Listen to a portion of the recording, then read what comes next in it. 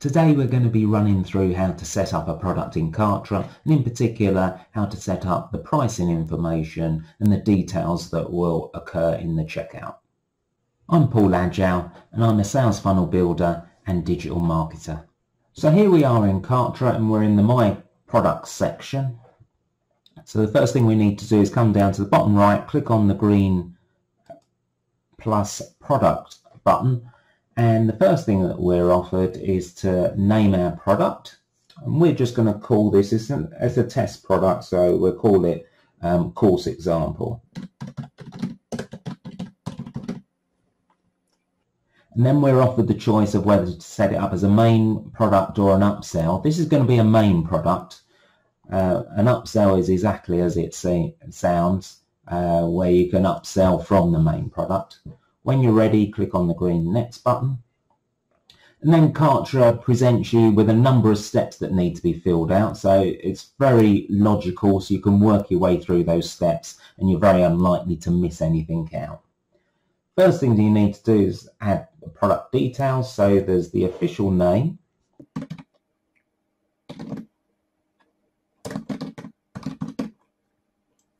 and a description. I'll just put how to do ABC.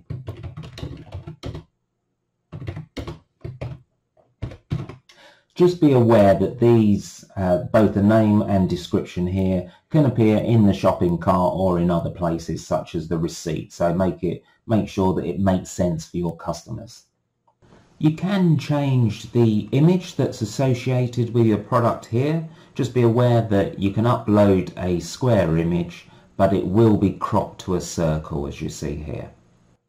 Then have an opportunity to put it into the marketplace, which is the Kartra marketplace for affiliates to sign up to. I'm going to keep it private. Then you choose your payment processor. I'm going to put in my Stripe payment processor for credit cards. You have the opportunity to choose PayPal. Just be aware that there are some restrictions in using PayPal if you have it as your only payment processor, particularly with regards to order bump upsells.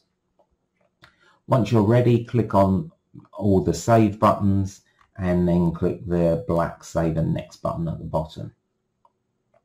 Now we'll go through to the important part, which is the pricing. There's 4 different pricing options. One time, which is fairly self-explanatory. Recurring, which is if you want to set up, say, a membership where you have the same amount that you're billing each month or each week.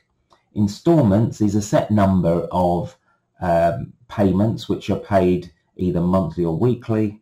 And then recurring installments, which is really like a combination of these two. So we'll set up, maybe just for this example, we'll set up a couple of common ones. To say our example product, first of all, you need to put in a description of the payment type.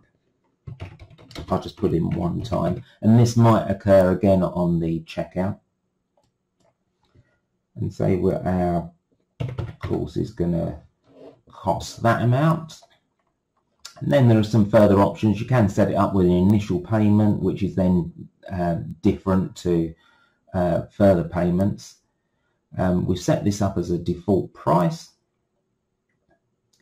and then you can add additional price points. So you can sell one product but at multiple price points. I'm going to set up installments, so a customer can either purchase at one time or pay with installments.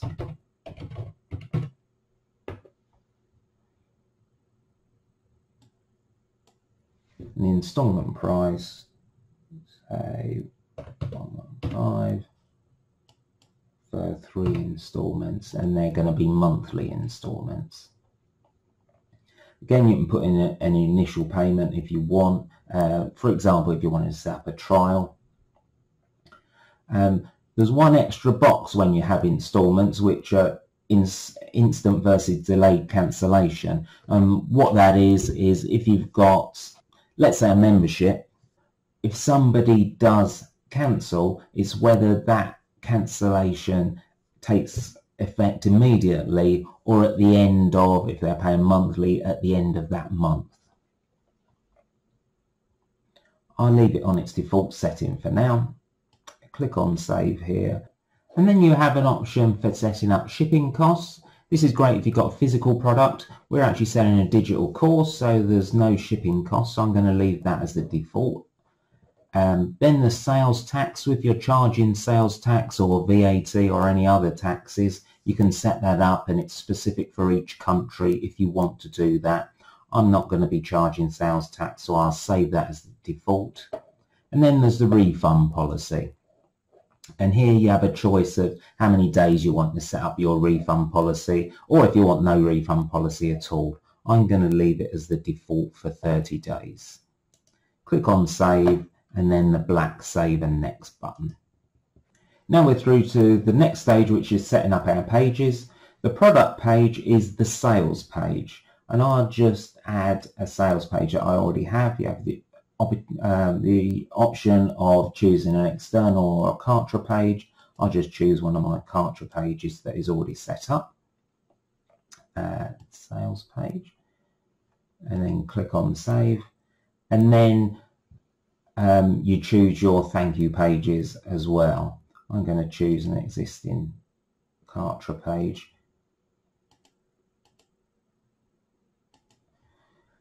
And if you wanted to, you could set up, for your different price points, you could set up different thank you pages. So it might have slightly different information on there for your customers. Click on save, and then save and next. Now we'll go through to the checkout. The first option is the look and feel.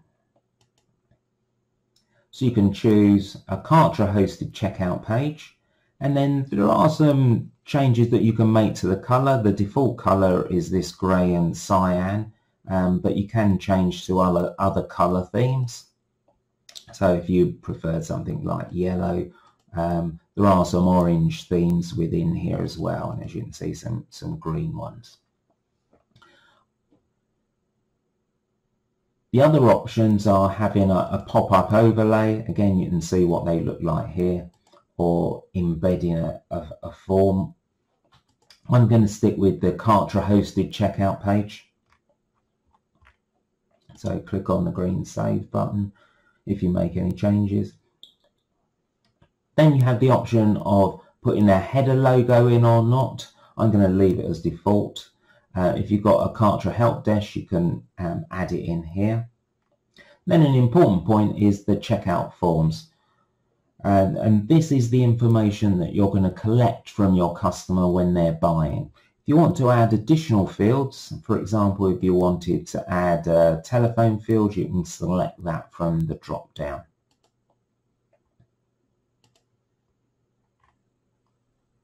Product quantity is, if you're selling a course, you might just want to sell one. If you wanted to sell multiples, you can put it in there. Express checkout, we're going to leave it as the full checkout experience. And then an important part is cart abandonment tagging. So if we just click to open that, what this allows you to do is tag users as if they come to your shopping cart and then leave without purchasing. It allows you to follow up with them. So I'm going to click on yes, and then I'm going to set up a tag for these people. We can choose either of your price points, but I'm going to choose multi-price point. So it's going to set a tag for anybody who's come to the shopping cart and doesn't purchase. As I don't have a tag set up, I'm going to click on this blue button and set up course example.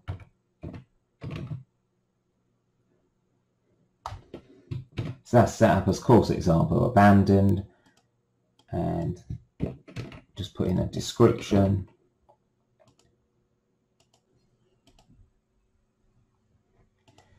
And then create. And then add here, and then save. And what that allows you to do is then send out a sequence of emails just as reminders for those people who have abandoned their cart. Checkout language I'll leave as English, but you have a choice of changing that. Then under terms and conditions, you have the option of requiring customers to tick an I agree to billing terms box there, and you can put in the terms and your billing terms in here if you want to add that.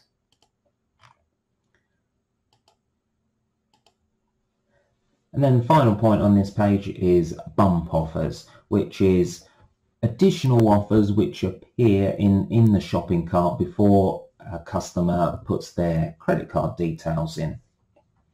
I'm going to leave it as don't activate at the moment, but I'll put a separate video together on how to use bump offers. So save and next. And then another important part from a marketing point of view is you can add your buyers to either an email list or to tag your customers, and I would recommend you actually do both of these. What I normally do is have at least a customer list and a leads list, so people who haven't bought and people who have bought. So what I'm going to do is add buyers to a list which I set up earlier, which is called course example buyers, and you can add the different price points to different lists if you wish. I'm going to add them to the same one, and when you've done that, just click save. What that allows you to do is then send out customized emails to just people that have bought your product. So it might be, say, a VIP buyers special offer. You can also tag your customers as well. So I would just choose a tag, and I've already set up a tag for this particular product. Example course buyers, and I'll do that for both price points.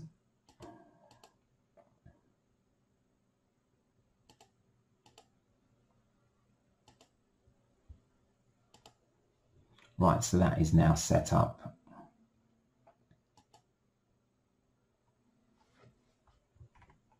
Right, what we now have the option of doing is how people can access their products. So if you've got a Kartra membership set up, you can actually put the details in here, and Kartra will automatically send out the membership access details. If you're integrating with a different membership, such as Kajabi, then you can put the details in here. If you have a downloadable file, this might be a very simple PDF file that you're selling. You can have Kartra automatically email this to your customers, or you might have just no access, and that is probably if you're selling something that doesn't have a digital download, such as you're offering some consulting. So that would be the last and fourth option. I'll just click and save that as it's an example product. The final option here is advanced automations. And one important one that you might want to put in here, in fact you probably will want to put in, is if someone refunds the product, what should you do? And this is set up so it's just an if-then statement, and the if part of this would be if someone refunds product, and you can put in what the actual product is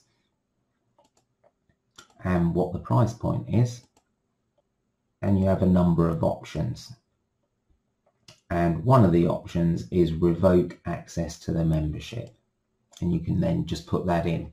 You may also want to set this up so if anyone does refund a product, the tag, the buyer's tag, is actually removed from them as well. So once that is set up, you can just click on save. and then save and next.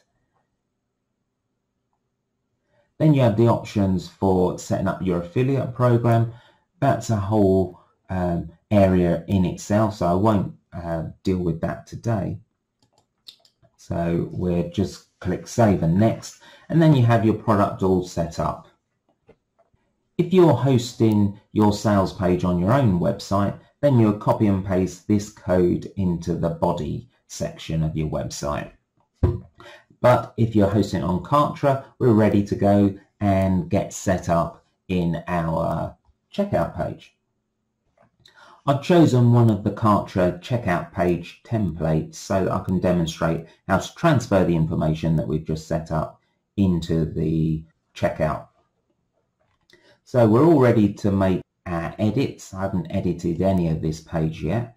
So you just come over to where the checkout placeholder is, click on the pencil icon, and then you choose your funnel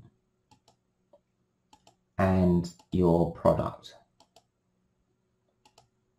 And then you have the option of choosing either individual price points or multi-price points. For individual price points, you'll be able to have a different checkout experience for each price. I'm going to choose, then you're given the option of traditional or two-step checkout. I'll just choose the traditional so you can see it, and then it starts loading up some information here. I'm just going to now publish this page just so you can see what it actually looks like live. So click on Publish Live. Here is the information that we set up when we are setting the product up. So there's the course title and description and the image, which you can change. Then there's the two payments that we set up, the one-time payment and the 3 installments. So that's all changeable within that product. And that's how you set up a product in Kartra. If you have any questions, please leave them in the comments below. Otherwise, stick around for my next videos, which will be on how to set up order bumps and upsells.